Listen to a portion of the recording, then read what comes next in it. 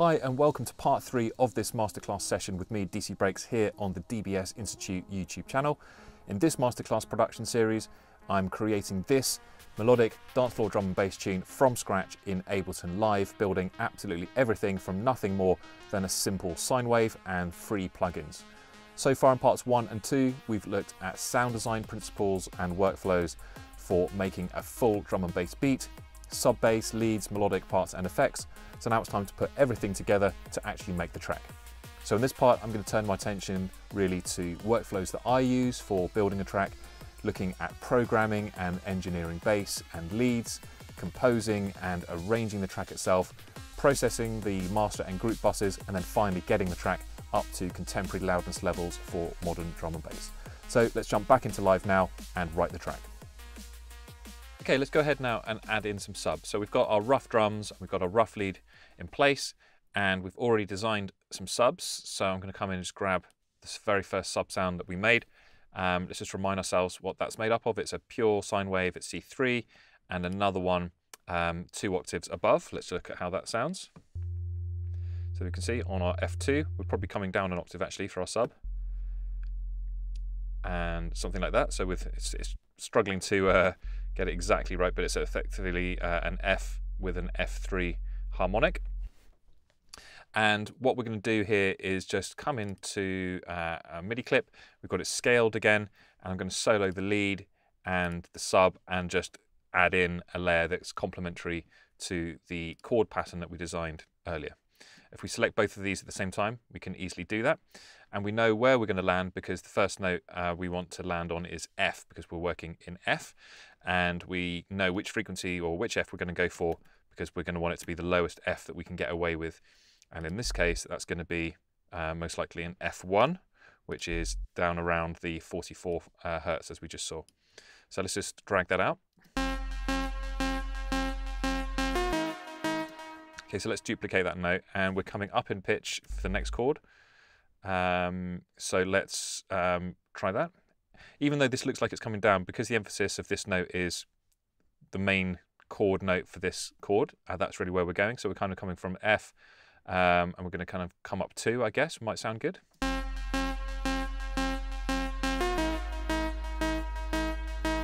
Yeah, that works. I'm going to say 2, I mean 2 notes in the F minor scale. So we're coming from an F up to an A flat, and then probably down. How many? 1, 2, 3, 4 or 5 notes down in the scale. I think it was 4. Let's try that.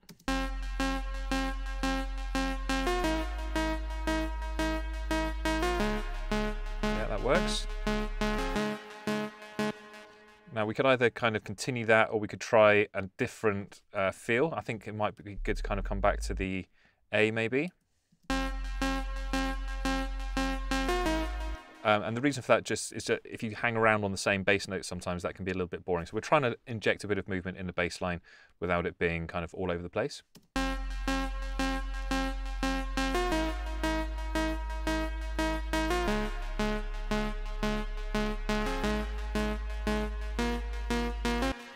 We're coming up at the end here, so let's just shorten this one down. And actually I just need to make the grid a bit smaller. And the good thing about doing this comparatively in 2 clips like this is that we can see, for example, this section doesn't start actually at the beginning of that bar. So it's actually going to be better to kind of have it off like that. Oops, I'm just going to make that a bit shorter so we're not coming off the end here, like so. Okay, great. So that's basically the rough pattern for our sub bass. We might want to jazz it up a bit, maybe add in some notes to kind of complement these guys here. Maybe something like that. Just to kind of complement these sort of in-between notes. But that is a rough pattern. I think it fits the lead and it works quite well. So let's just listen through to that one more time.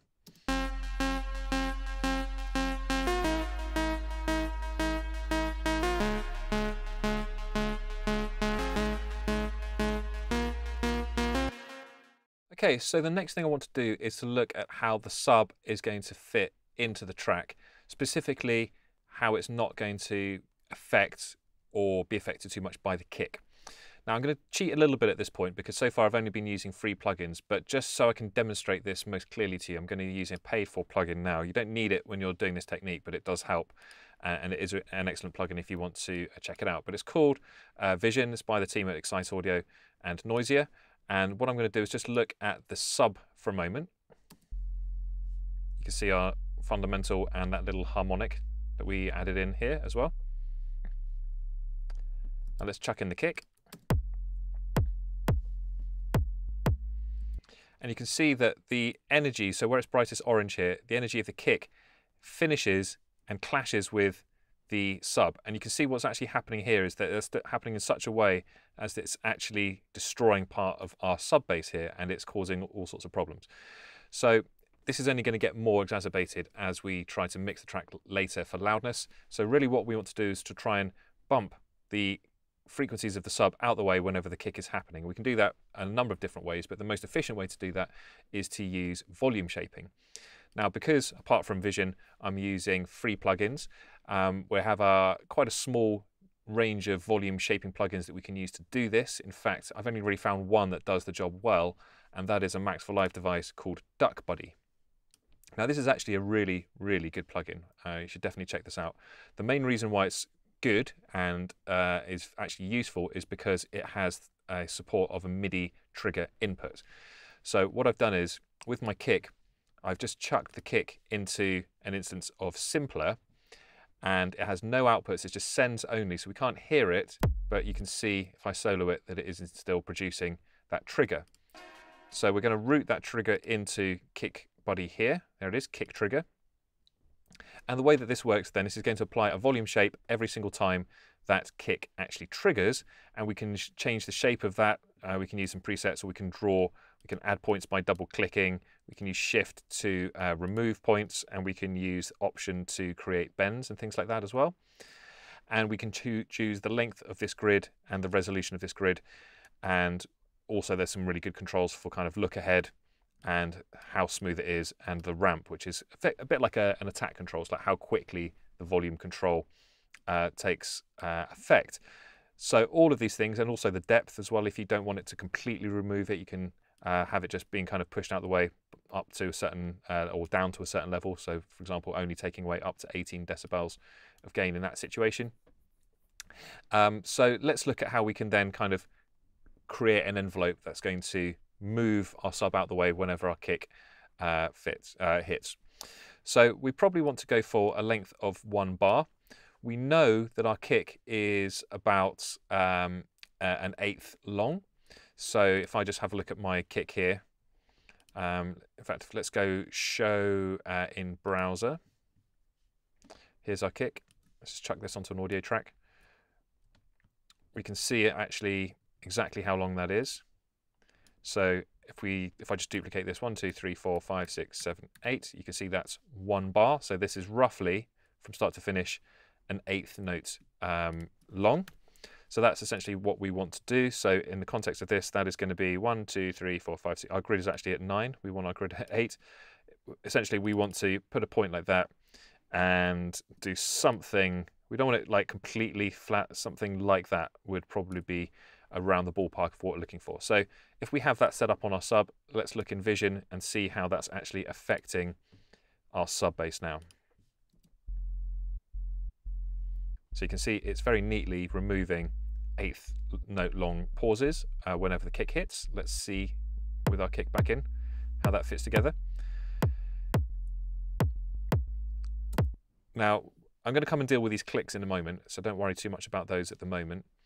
But as you can see, it's not perfect, and you might be able to hear it's not perfect as well. So where Duck Buddy gets really good is if you hit on this plus button here, you get this huge window, and you can route in different things to be able to have a look at exactly what's going on. So when I hit play now, we can see our sub that we're ducking. We can see the envelope that we've drawn in, and we can also turn on this auxiliary view and choose an input. So let's choose our kick here. And voila, our kick appears as if by magic.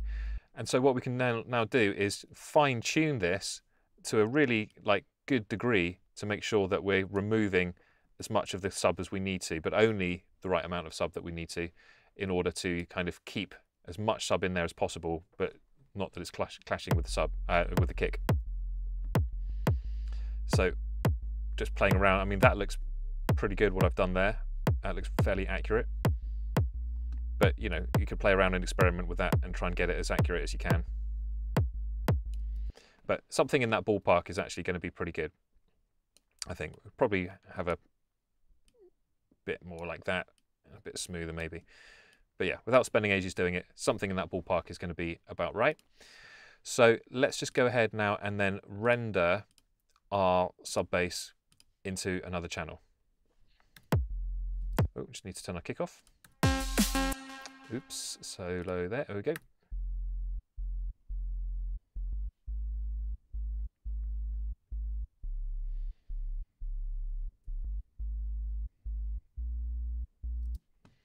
Appreciate that is really quiet. Let's just go in and turn that up to start with.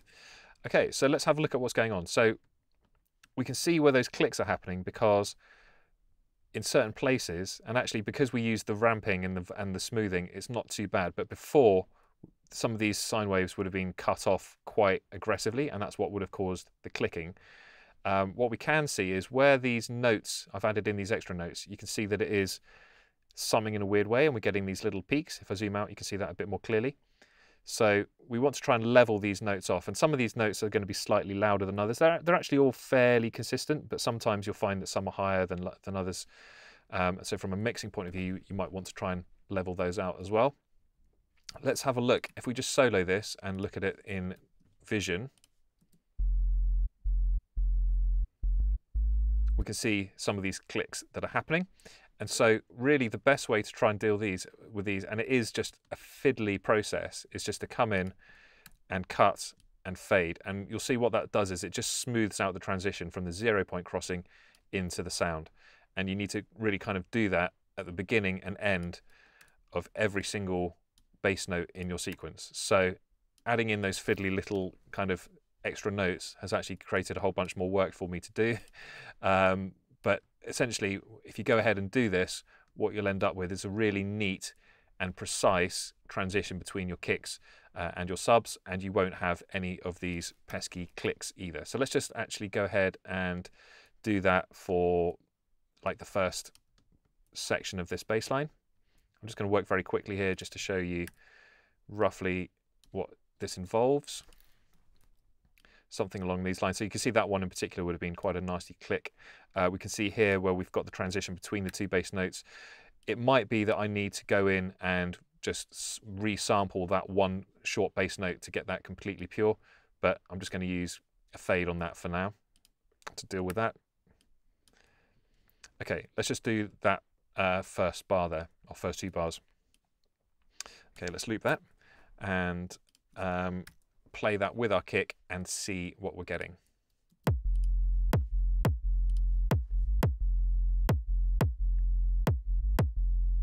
So there's a little bit of a click that we can see there, and you might be able to hear that. So we need to just go and finesse some of those, but otherwise that is sounding much better and looking much better as well. So it's quite good to do this visually as well. One other thing that we could do at this point would be to resample both of those things together, and then we could see exactly what's going on between these two elements as they sum together. So let's have a look at this. Oops, just make that, there we go. So there's our kick, and as you can see there's a really nice neat transition between the end of the kick and the start of the sub bass, and then our sub bass note is ending neatly before the kick starts, and then the same here, same here. This one's not quite so neat. You can see there's a bit of a funny sort of transition there. That might be where we're getting one of our clicks. And so you can just go through with a fine-tooth comb. This is where that sort of the issue we had between the sort of the short note was happening. As I said, I could go back and just resample that short note and trim that manually to kind of fix that. But this is a great way of handling this. And the other great thing about this now doing this is that we can see that the sub notes are much quieter than the kicks. So actually what we need to do is to come in and turn this up. So if I hit resample again, I can do that on the fly.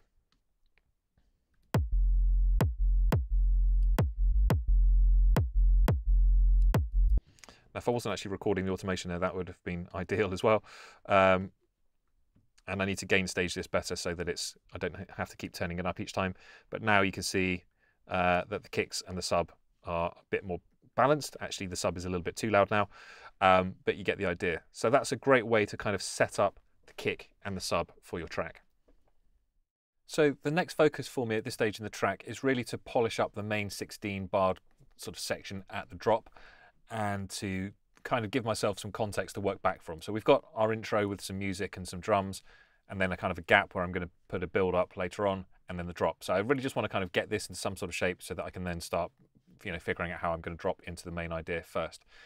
So at this stage, I've just taken all the drums. I've got my sub, which I've tidied up and chopped, as we saw in the last video, and got to a certain level.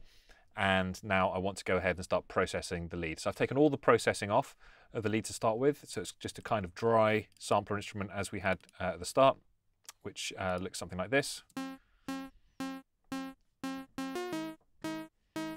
And I just want to start by focusing on how I can process this to sound as big and as lead-like as possible. So the first thing I really want to do is just try and balance the tone. So I'm going to use an EQ8 for this, and the main reason for this is that it supports mid-side processing. So without going into too much detail, essentially the mid information you can think of almost as the mono information. It has no stereo width, it's right in the center, and the sides, as you might expect, is the purely stereo information minus that mid-channel information. And so to flick between the two, we just click on this button like this. And so at the moment, our lead, it doesn't really have much stereo information. And we want to keep the mid-channel really strong because that's what's going to cut through and give it weight and make sure that it works on numerous different sound systems. But we can also kind of polish it up to sound a bit bigger as well. Now in the sides, we don't really want any sub information. So the first thing to do is to probably apply quite a steep cut to the low end just in the side channels, and we're only going to have that in the mid channel.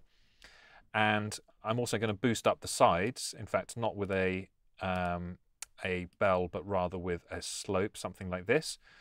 And this is just going to create a stereo effect by making the content in the high end louder in the sides compared to the center. And then from the mid point of view, we probably want to add some body to kind of make it really powerful in the mid channel. So to do that, we're looking at the kind of applying a bell in this kind of 100 to 1K kilohertz range, something like that. And so if we now listen to the lead with and without that processing, you can see what a big difference that can make to actually pull the lead into a more polished shape.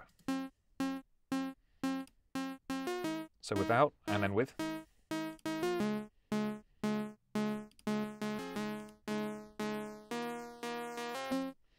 Now that can throw off the pan a little bit. It sounds like it's coming a bit too much to into the left channel now. We can see that here as well. So you can just use the pan controls to rebalance that if need be.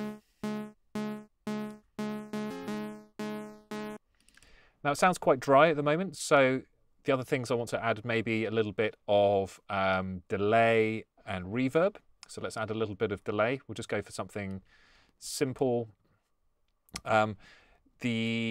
Actually, do you know what I'm going to do? I'm going to rather use a filter delay so that we can really shape each part of the filter. And I'm just going to have it just on both the left and the right at the moment. But what this allows us to do is to kind of shape the tone of the resulting filters a bit more, and that's quite important with the lead because you don't want it to be too full and the delays to be too distracting. So by removing particularly this kind of low mid area, you can really help to do that. So let's just bring the level of this signal down and then just gradually mix it in, and you'll hear what I mean. We probably want to go for quarter notes. Let's see how that sounds.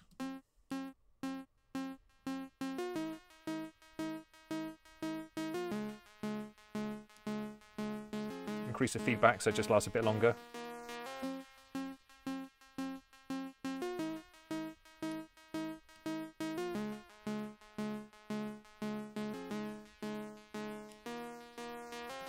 Okay, and then let's add some reverb as well. Just go for a standard reverb from there. With the reverb, again, because we want to maintain the body of the sound, and certainly from a mixing point of view, we don't want this to kind of dominate everything else in the track. A good thing to do is to have a low cut on the reverb signal so that we're not cluttering up the low end, particularly in terms of keeping the low end clean for kicks and subs and things like that as well. So Similarly, I'm not too worried about the size and things like that at the moment. I'm just trying to get a bit of a character and a flavour for where I want this to go, but essentially I'm just trying to place it in a space, and because we're going for that kind of euphoric, uplifting feel, I want it to sound pretty big, so I want it to be quite a big sounding reverb.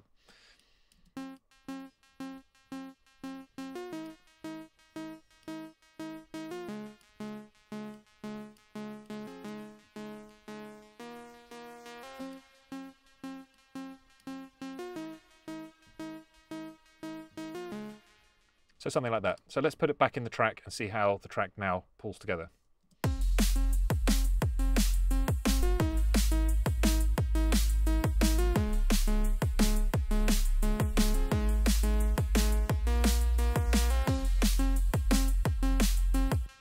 So if I just group all of that processing together, we can hear what a massive difference that's made to the lead sound in general.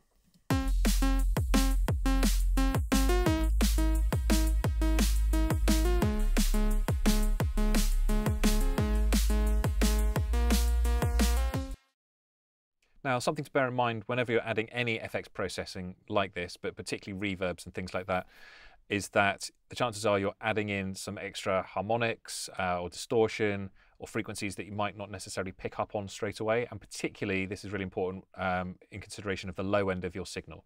So let's just have a quick look at what our lead looks like. You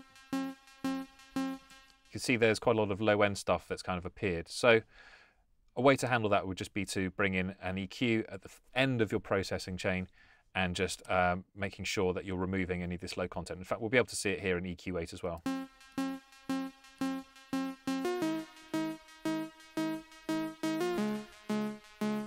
And you can see that that's tidied things up. Now, it may only be minus 30, minus 40 dB, but when that's being summed with the sub that's going to be there and the kick, things can get really messy, and that can help kind of mess up your low end and reduce the loudness of your track overall. So it's important to keep an eye on some of these things as well. Just as a final note on that, let's have a look at the difference that makes in vision, because this will give us a really, really clear idea of what's going on. And before.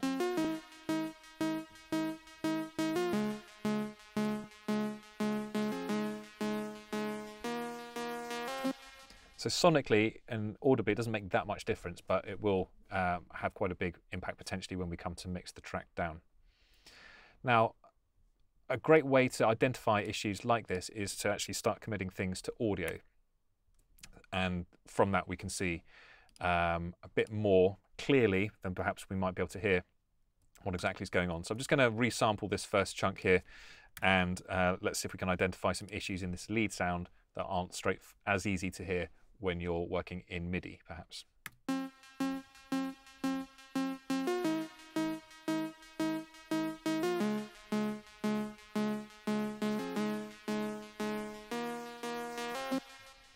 Now, I just want to point out as well that the way that the signal routing works for resampling is that it's coming out of our channel into our master and then into our resampling lane.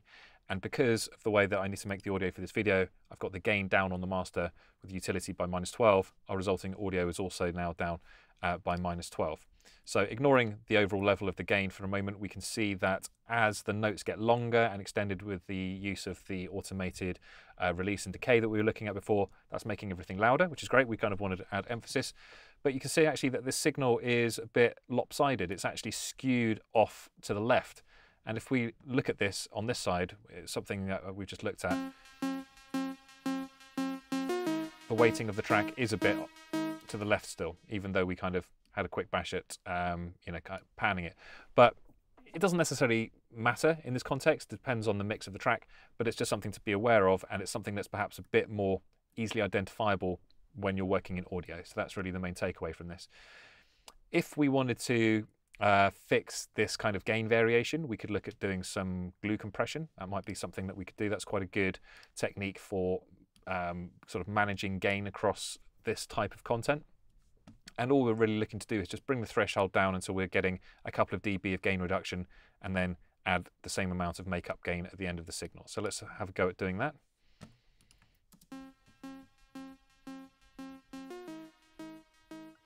Again, because I had that -12 dB of gain, we're having to bring the threshold down quite far.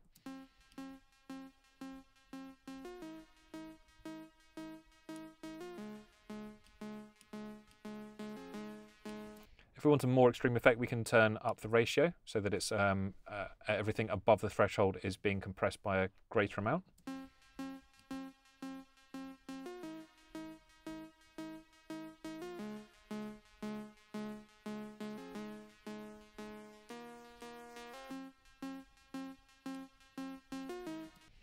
And anytime you're doing processing like this, if you're not sure what it's doing, a great thing to do is just to once again resample it down and then compare the two, and that can really help visually give you a clue as to what's going on when you're applying some of these processes if you're not that familiar with doing so. Once again, because it's running through the master, we're getting minus 12 dB of gain reduction, so I'm just going to turn that off.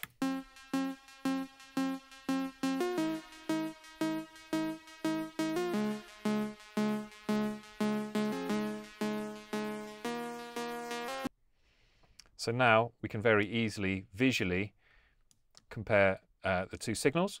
And as you can see, it's pretty subtle stuff, but it has leveled it out a little bit. These ones here are louder than these ones, and these ones have pretty much stayed around the same level overall. So really what we've done is we've just reduced the difference between the quietest parts and the loudest parts of our lead, and that can make it sit better in the mix because it's more balanced, and the quieter bits aren't going to be as drowned out perhaps as they might have been had we not applied that compression. So now adding in some of the musical elements and setting a level for the lead and putting everything together, we're now approximating without really having done too much processing either at kind of the group or bus level or on the master channel. We've now got a mix that's starting to get in the ballpark of where we need it to be. Let's take a listen.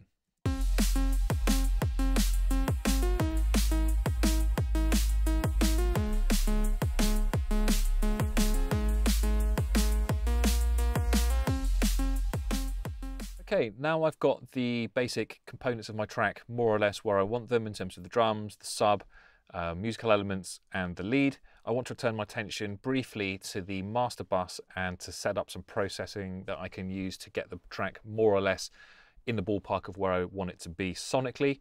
And I'm talking specifically here about the tone, so using EQ, the stereo image, so using an imaging plugin, and then finally its loudness. So I'm going to be using some free plugins from Native Instruments.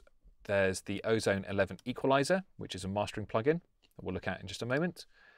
There's also Ozone 8 Imager, which is a stereo imaging plugin, as the name suggests. And then in terms of loudness, I don't want to do any kind of limiting or anything like that. I'm just going to be using my clip chain and the same process that we looked at earlier to get this as loud as possible, as cleanly as possible. And then finally, to, I guess, monitor all of that, we're going to be using another really good free plugin called the Julian Loudness Meter 2, which we'll look at again in just a moment. But for now, we're just going to start by looking at Ozone 11. Now, for a free plugin, this has some really advanced features in it. Not only can we work in stereo, mid-side, left-right, and also transient sustain modes, which isn't necessarily that useful for mastering a drum-based track in this context, but could be great for sound design and also some other mastering applications. We can also take advantage of a gain matching tool, which is similar to what we've seen with our kind of clipping process here, which basically just allows us to apply processing to the EQ and automatically compensate for any gain that we're adding or removing so that we can work transparently and not be kind of fooled into thinking that something sounds better or worse just because it's louder or quieter. And finally, it also has this delta mode that allows us to hear the exact processing that we're applying through doing any EQing. So just to kind of give you an example of that, let's take the mid channel here. So we're working in the mid. Let's just whack in a massive bell curve. Again, because this is a mastering plugin, the amount of gain that we can apply is quite limited because in mastering you tend to use sort of smaller, subtler movements. But just to use like 6 dB of gain in the mids here, just to make it really obvious, let's just add that in so you can hear firstly how that sounds.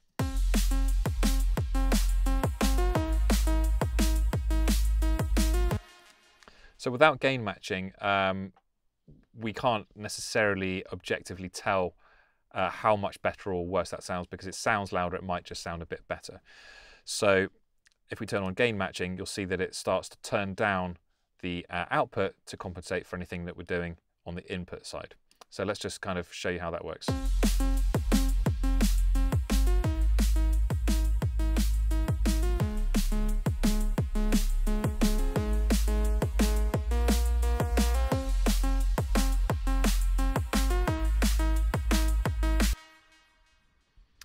So as I was moving that through, you could see the gain was adjusting accordingly, and that can help us to work in a more transparent and a more balanced way to just work on the tone of the track without affecting the overall gain of the track as well. So let's just keep that on now and just review the delta function. So at the moment, as we're doing that, we can kind of bypass it and hear what difference it makes.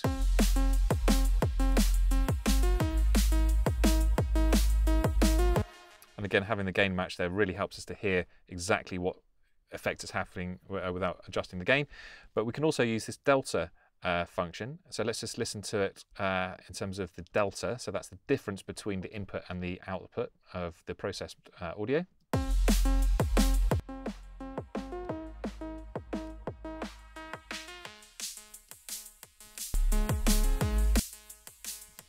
And this isn't the same as just soloing it. So when we solo it, we're hearing all of the audio processed, but just within the frequency band of the bell curve or whatever shape we're applying.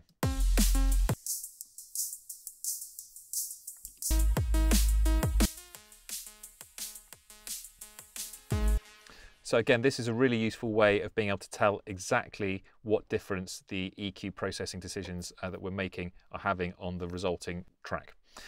So at this stage, all I actually really want to do though is to use mid-side processing to remove any stereo width in the low end. And if I find myself at this point having to kind of apply much processing in terms of EQ other than that, it may indicate to me that there's a problem somewhere else in the track. So rather than trying to fix it here, we can just use it as an indicator that actually we need to fix something else. So maybe the sub's like way too loud, or maybe the track's far too dull, and we can look to go and fix that elsewhere in the project rather than trying to fix it at this stage. So let's just go in and give ourselves a high pass. We can choose the slope of this. We probably don't want it to be much more than 24 dB. 12 could be enough. And actually, because we've already kind of done this process, the chances are that there isn't much content in the sides in this area anyway. I'm actually doing this in the mid, so that's wrong. Let's do this in the side channel. And then just while I'm here, actually, in terms of why this is such a powerful plugin, particularly from a mastering point of view, we do have access to quite a few different shapes. So we've got a flat, resonant, and brick wall in terms of EQ. So if you need some brick wall EQ just when you're producing as well, something that like EQ8 and Live can't do, you can also bring that in here as well. So that's quite a useful thing to know about. And then also in terms of things like high shelves, we've got lots of different shapes like Baxandole shapes, which can really help to add some top end shine on tracks as well. But without getting too much into that at the moment, we're just going to, as I said, remove some of the low end in the sides of our track. Really just from a sort of safety point of view, we don't want any sub content in the sides. Hey everyone, I hope you've been enjoying this tutorial. At DBS Institute, we provide degree level training to help you take your skills to the next level and start your career in music production. Head to the link to find out more.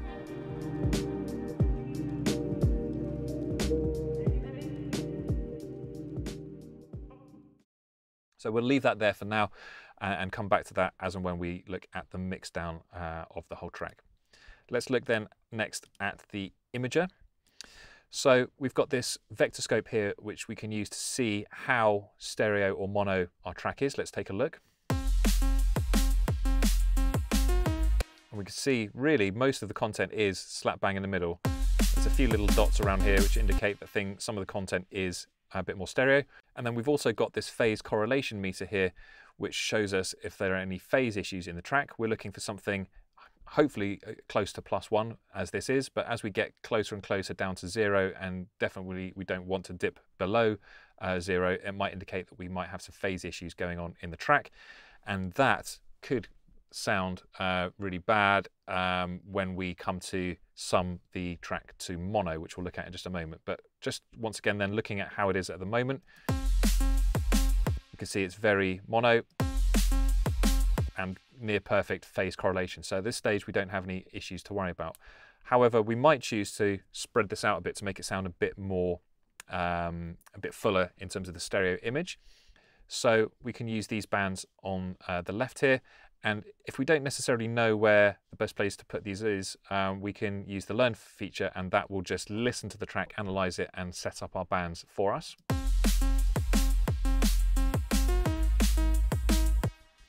and then we can start to shape them. Now, we know that we don't want any width in the stereo in the low end, so we're just going to bring that down to -100. Probably doesn't need to do that because there's probably nothing there anyway. But then generally we can just look to increase the stereo width through the signal, something like this. So let's just see how that kind of compares now.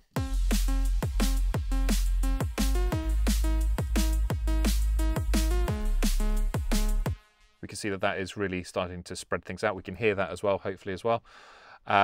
We've also got the polar level and Lisa G ways of monitoring this as well, which can also give us an indication of the stereo image in different ways.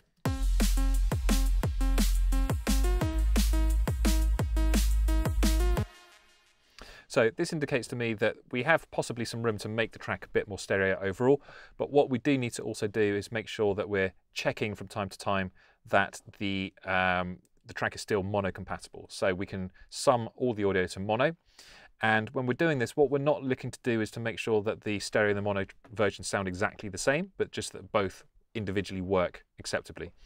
So if when we sum this to mono, if we had some major phase correlation issues, we might find sort of some notes disappearing, or sort of levels leaping all over the place. It might sound a bit weird, and that would indicate to us that we have a problem somewhere else in the project. But if both sound basically okay at this stage, that's all we need to really worry about. We're not, again, doing a full mix down at this stage.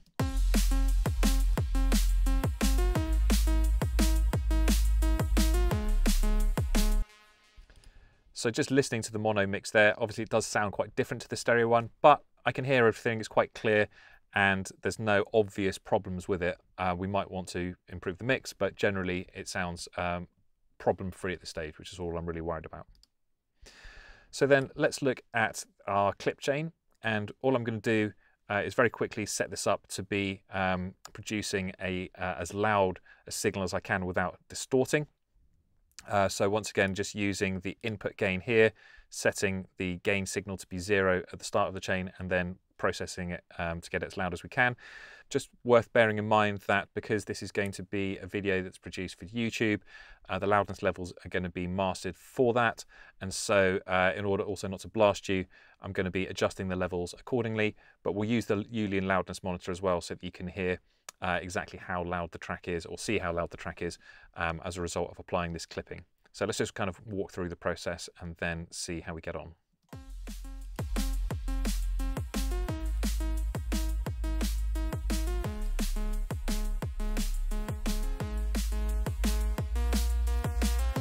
You can see how much it's being gain reduced.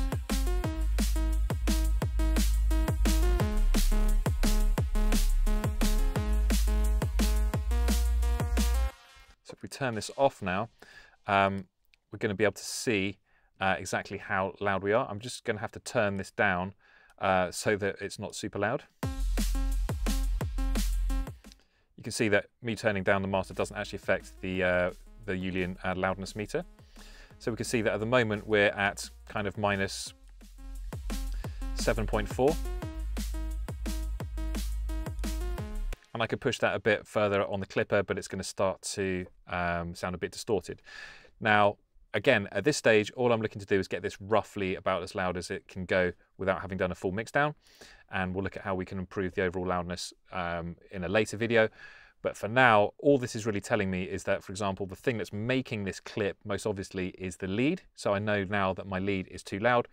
And so without doing any kind of further processing at the master level, I'm next going to turn my attention to how I can work with the groups in the individual channels within the track to get those to a better level, so that I can then push things a little bit further at the master to get this track as loud as possible and sounding sonically as good as possible. So we'll leave it there for the master processing. Hopefully you've seen how some of the workflows and some of the considerations that we're going to need to think about for setting this up, and we'll turn our attention now to group processing. So now we've got our master roughly set up for how we're going to be using it. We can turn our attention to the individual buses or groups within the project and applying processing to those higher up the chain, as it were. And this is very much what we call a top-down approach. So we're starting at the end and then we're working backwards rather than sort of thinking about each individual channel within our project. And this can yield more sort of better results faster. It's something that follows, for example, the idea of Pareto's principle, where 80% of the impact of the work that we have comes from 20% of the decisions that we make. So what that means is that we spend most of our time doing things when we're producing that have quite negligible results, and we get the kind of skeleton, or the sort of the main sort of frame, if you like, of our track, that 80% done with just 20% of our decisions. And it's kind of annoying that we spend 80% of our time fiddling around for that kind of final 20%. But nevertheless, this is a good approach for kind of speeding up and getting everything into the ballpark of where we want it quite quickly. So we heard there through kind of clipping the track as hard as we could, or not super hard, but we could hear that the point at where it started to fall apart was the lead. So we know that the lead is perhaps a bit too loud. But before we kind of start working on the levels of the individual groups, I want to look at some different ways of actually routing these. So at the moment, for example, we've got these sort of different groups here, and we've got groups within groups, and this is a way of kind of managing levels and applying processing, which is fine. But one thing we haven't done is to look at creating kind of sub-mix channels or buses more so than groups. And what I mean by this is that we can take different elements and route these into a different track. So I'm going to call this pre-master. And the reason why you might want to do this is to process some of these different channels together and others not. So for example, the sub is something that we want to keep completely clean as much as possible all through the signal processing until we get to the master bus. But we might want to, for example, really like compress, let's say, the cymbals and really bring those up to add some energy into the track. So what we could do is we could, we don't actually need an input in terms of recording, so we just put that onto no input. But we could come into drums, we could find our tops layer here, and we could send that to our pre-master here. We might also want to bring in some other elements. In fact, we might send all of the music, all parts, also to this pre-master. And then in order to be able to monitor those together, we just need to turn this to in so that we can monitor the input. So let's just do that now.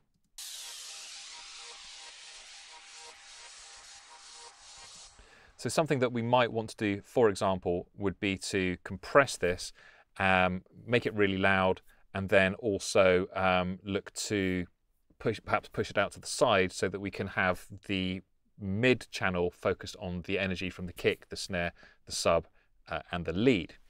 So in order to do that, we might choose to apply some multiband dynamics, for example, and really look to compress the signal above the threshold. So all I'm going to do is I'm going to use the threshold control to meet the level that's coming in, and then use a very high, or in fact infinite ratio, pretty much like limiting the signal, in fact, to squeeze it as loud as we can.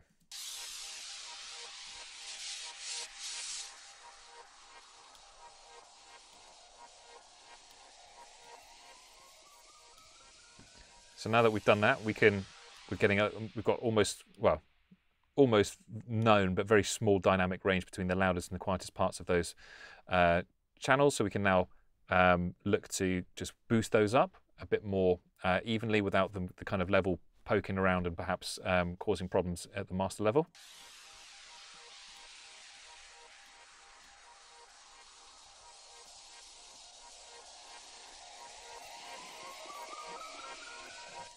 So if we were to look at this, this would start to look like really flat and kind of undynamic, but that's fine because the other parts of the track are going to be kind of adding that dynamism, like certainly the kick and the snare, for example, and then the melody of the lead is going to kind of be punctuating that, as it were. So let's just listen to how we can kind of really quite aggressively smash this into the master to try and fill out the track and give it a load more energy as well. And that's why we've kind of set this up after we've kind of already done some processing at the master level.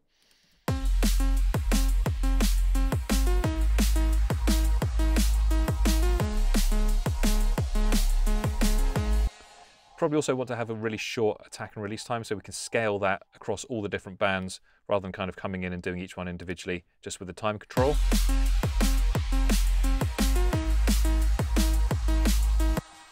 And the other useful thing about using multiband dynamics is it has this amount band, and we can use this for kind of dialing in how much of this effect that we actually want.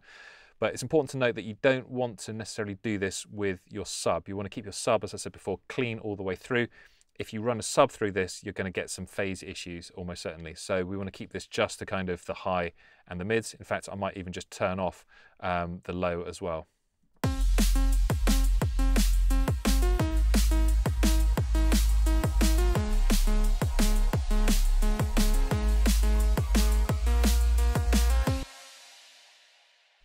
Okay, let's come back to our master and see how we're getting on in terms of overall loudness. And it's the integrated lufts measurement that we're looking at here.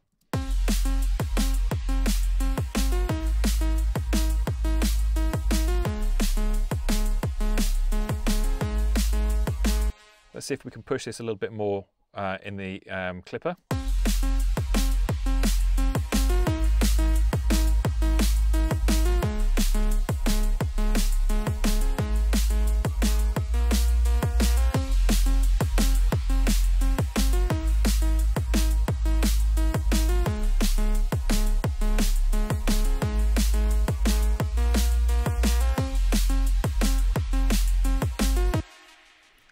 So doing those two things now, I've been able to get the track up to nearer -6, which is absolutely fine in terms of competitive loudness for this genre.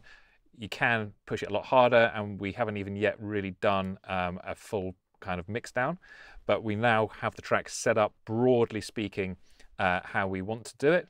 And without kind of going into it too much, we could now go through and just kind of EQ some of these individual channels and look at areas where we can kind of find some additional savings. We could also use the clip chain perhaps on the lead, on the music layers, and kind of just get those as loud as possible as well. Okay, so we've been able to squeeze a few dB extra out of those channels now. And so we have to kind of go through this iteratively, because now doing the same thing on this channel, it's going to throw in the levels out a bit. But once we've done this, we can go through and, you know, ideally we'll review how we've got on with Julian, and probably found that we've gained another couple of dB as well. Now you will find that some content you can really push really hard, like the musical layer doesn't really have any transients, it doesn't really have any sub, so we can clip that really hard. So this will have thrown out the levels quite dramatically, but now we know that each of these is about as loud as they can go. We can balance the levels between to get the best possible output at the master stage.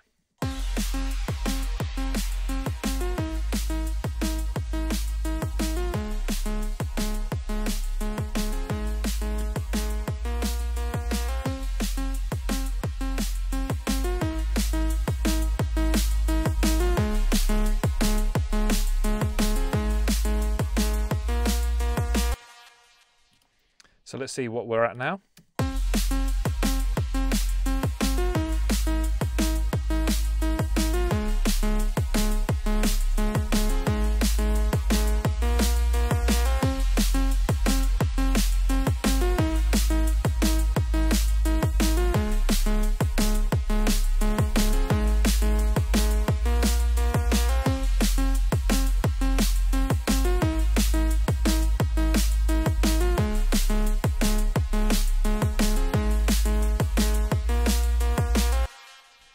So doing that, we've been able to squeeze another dB and a half or so out of the track as well. So we know that roughly now at this point, this track is certainly loud enough. We haven't really thought about the mix in terms of EQing and things like that, but very roughly this is kind of where we want it to be. And now we can go ahead and actually finish the track and write all the rest of it now that we've got everything set up, broadly speaking, how we want it. Okay, so in this video, I'm going to be looking at some different workflows for how to write a drop and some different approaches you can take. But essentially, we're going to be looking to utilize a lot of the different assets I've already made before that I've saved into my library to speed things up. And this is just a good reminder to do this as you're going along to help you write faster. And essentially, just think about compositionally and arrangement-wise what it is that we're trying to do here. So essentially, we've got our 16-bar intro, which is just kind of beats and some melodic pads, arps and things like that here, and we've got our fully developed or fairly fully developed idea over here. We're not too worried about the mix at this stage. We just want to write and compose to get from A to C, if you like, via B, and I've got 32 bars that I give myself to do that. And incidentally, the reason for that is that this phrase, if you like, our main phrase, is 8 bars long, and kind of loops over 16 as well. Is kind of a main section in drum bass is usually 16 bars long. And so I want to be able to kind of introduce the idea and sort of change it enough to then kind of reintroduce it here and keep things different. 16 bars can be quite short to try and introduce an idea and sort of change it and not be kind of too fast for the listener. So let's get cracking. And essentially the first thing I need to do, or I want to focus on, is introducing the lead sound. So I'm just going to start by copying this over here like so and duplicating it. But I don't want it just to kind of come in. So I'm going to filter this up with an auto filter. So a lot of what we're doing here is just thinking about how can I take what I've already got and bring it into the track and introduce it to the listener in a way that kind of makes sense sonically. I'm actually just going to duplicate this so that I can work on this layer and not worry about it affecting what I've already got in the drop as well. So actually we can get rid of the auto filter on that one. And essentially what I'm going to do is just making sure that we can see this, just turn on the filter, bring the filter cutoff down and bring it down like that. Perhaps bring it in fully around halfway through our build up.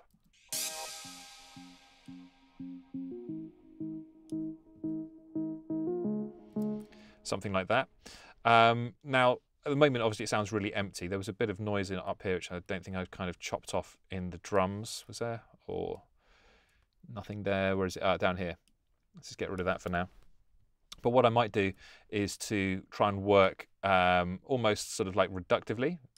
I don't know if that's a word, but what I mean is kind of start by just chucking everything in and then deleting stuff that I don't want, and to just give myself something to work back from. Okay, so there's like far too much going on. Let's get rid of some of this stuff here. In fact, let's just get rid of all of that kind of hi-hat and sort of crash noise. What else have we got? We've got some musical elements here. I mean, the musical elements, let's just listen to those. Got that kind of cool noise effects there. We've got all these different risers here. Maybe this sort of more musical stuff down here could also be brought up in a similar way. So yeah, let's chuck an auto filter on here. And again, automate this. In fact, we could just tap here, it's a bit quicker.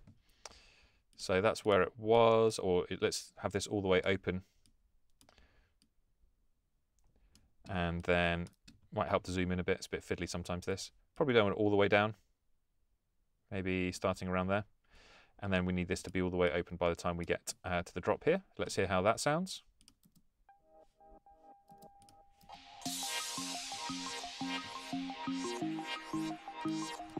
Also got these bell plucks that are not in that group.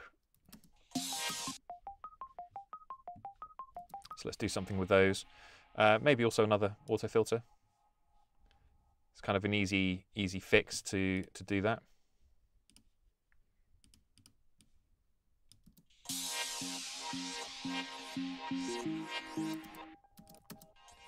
There we go, we've got these synth parts here as well. Let's rather just use the mixer and do some volume automation on these guys. It's more than one way to kind of approach this.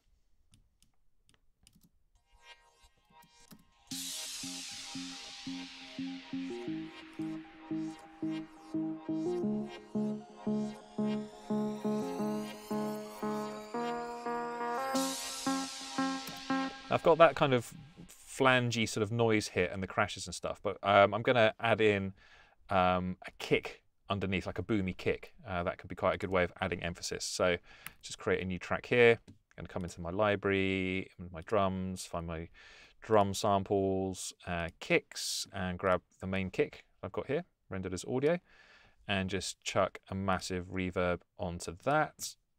Let's go for a large one, something like this.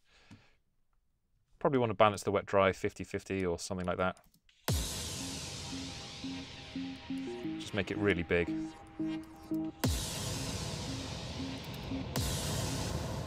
Now that actually is a bit bright. I actually want to make it sound a bit sort of more sort of duller than that. So I'm actually going to EQ before we hit that massive reverb, just to kind of remove the brightness of it. So I'm going to chuck this in beforehand and do a low pass filter.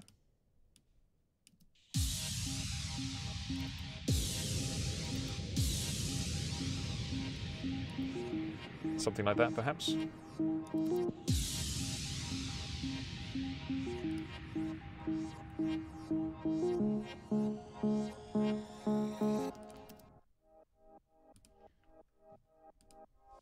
going to bring this down a bit more, actually. Maybe turn up the resonance. There we go.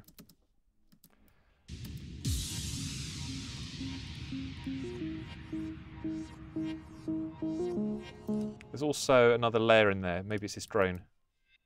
Is it that one? Yeah, so what I might do, if you've got lots of kind of crazy automation like this, sometimes it's easy just to group things and just apply a volume change on the group above it, so you can kind of keep all this stuff preserved. Let's bring this in over the full 32.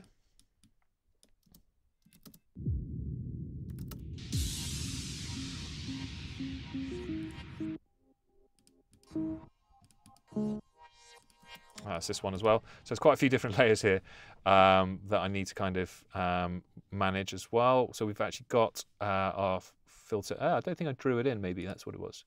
Anyway, like I said, trying to work quite quickly just to get a vibe going. There we go, that's better. So let's turn our attention back to our lead.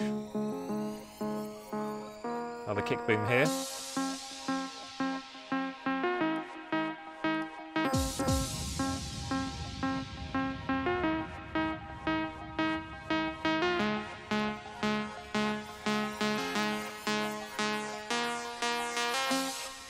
So we've kind of introduced the main idea for the lead now.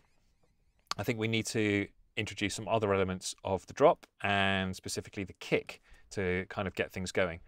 So in the interest of time and to, I guess, kind of demonstrate the workflow as well, I'm going to come into my library. I've got my drum samples here. I've also got some drum parts, and here I have a kick roll. So I can bring in this kick roll channel, and here's one that I made earlier. I have my kick roll.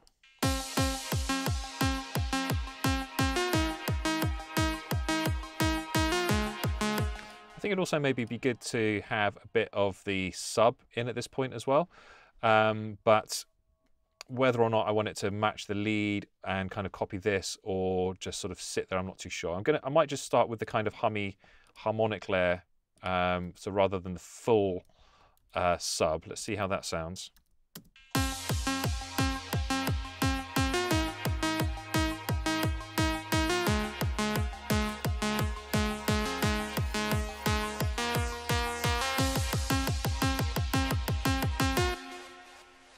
And a good thing perhaps to also do would be to create a variation on this lead so that it doesn't get too boring. And what I have in mind is to maybe take this, I'm just going to duplicate this again actually, one more time, if I'm going to be applying lots of effects perhaps on this one, and maybe just look to create like a loop, maybe something like that.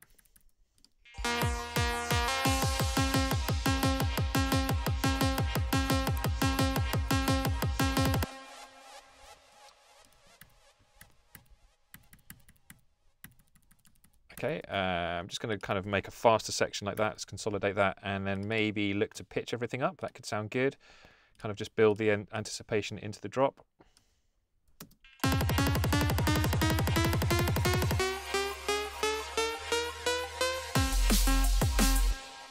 So it takes a little while to finesse these things, and you need to kind of get a feel for the content that's kind of working for you and what's not.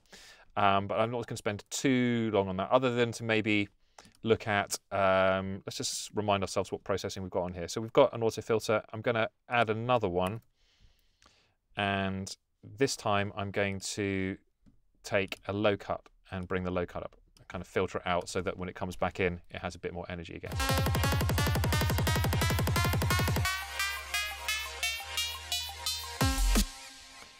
And so I'm going to chop this here and actually make this twice as fast in this section again. Oops, just undo that. Join these together and just check the pitch bend again now. Just make sure that goes all the way up.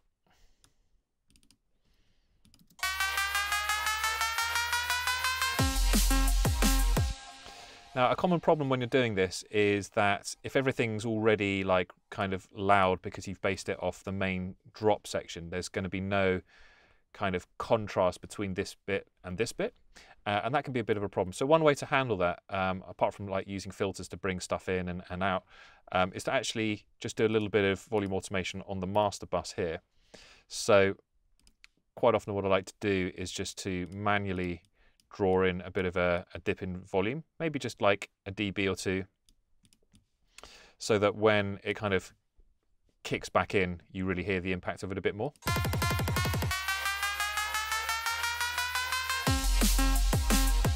And it might even need a bit more than that, but that can work quite well as well.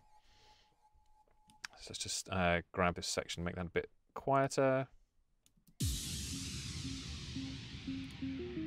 Now, as we don't have much going on here, I might just bring it down gradually so you don't really notice when you're listening to it.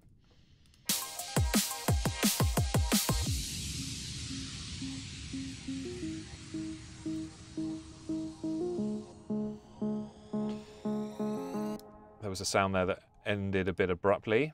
I think it was this crash symbol here, was it perhaps? Might just need to drag that out a bit longer if it has a tail, which it might not. This might have already been rendered like that. Let's just grab another layer here and see what other parts we've got. So I've got this crash delay, which I can bring in, which is another layer from the library I made before. Let's hear what that sounds like. So something like that might be a bit better actually.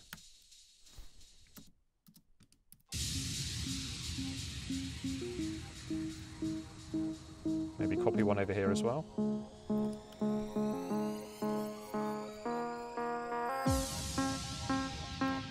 We've got some hi-hats here as well. I might just bring these in, some different patterns. It might make sense to start adding in a hi-hat at some point, maybe here. Over the drums, that works quite well. I can't remember what some of these sound like. What else have we got here? We've got these airy snares. What was that?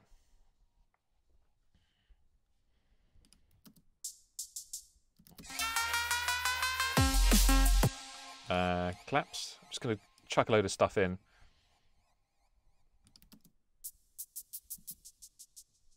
I think these, because they're running through the other group and not kind of, let's put this out of here because these have the hi-hat processing on them.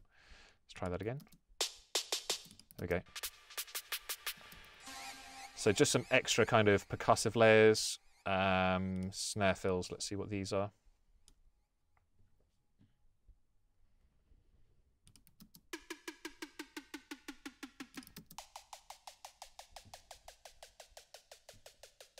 And we've got some toms here as well.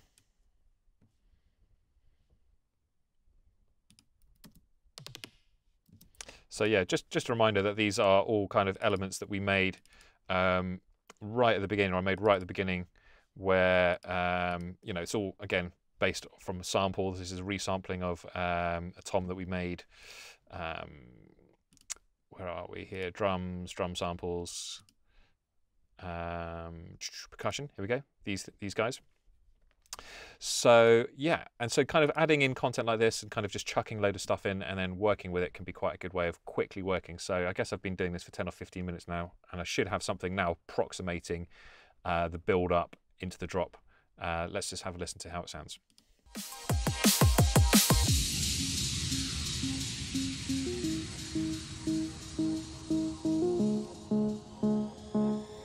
Still some issue down here to fix.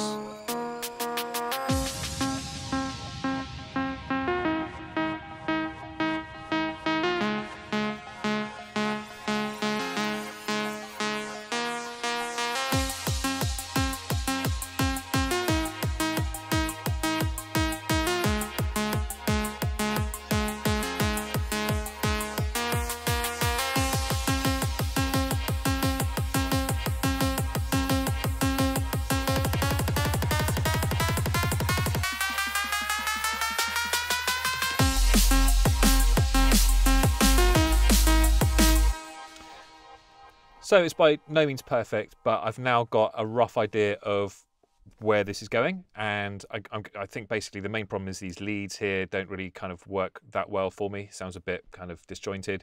I'd like to kind of go in and maybe add the full sub at this point here, which could be a bit fiddly, as we've seen before, but would actually kind of really help give it a bit more weight kind of coming into the drop.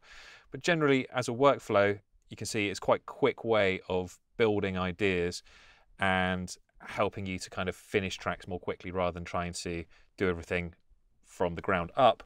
And again, trying to sort of spend time designing sounds at this point. If we can just come to the library, grab stuff that we've already got, it can help us get a feel for how the track's going to work a lot more quickly. Okay, so I've just spent a little bit of time finessing things, and I've got the build up and the drop pretty much how I want them. So let's take a listen to how the track sounds now.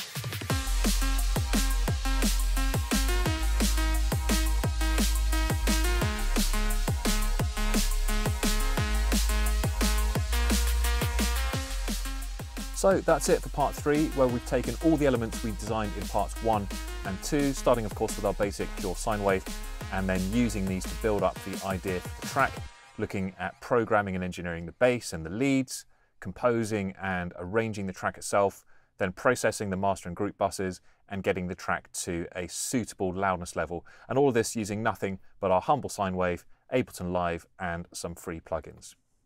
So if you are thinking about giving this a go, I'd say that for me personally, I've learned a huge amount from this slightly unusual approach to making music, and I'd encourage anyone to give it a go and see how you get on.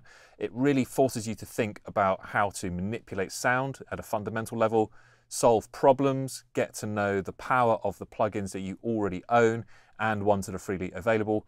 And you can use this workflow for really easily building up a big library of really clean sounds and parts that you can use time and time again to develop your own sonic identity and really speed up your entire workflow. So if you've enjoyed this series, please do like and subscribe to the DBS Institute YouTube channel. And if you have any questions, please let me know in the comments below and I'll do my best to answer those.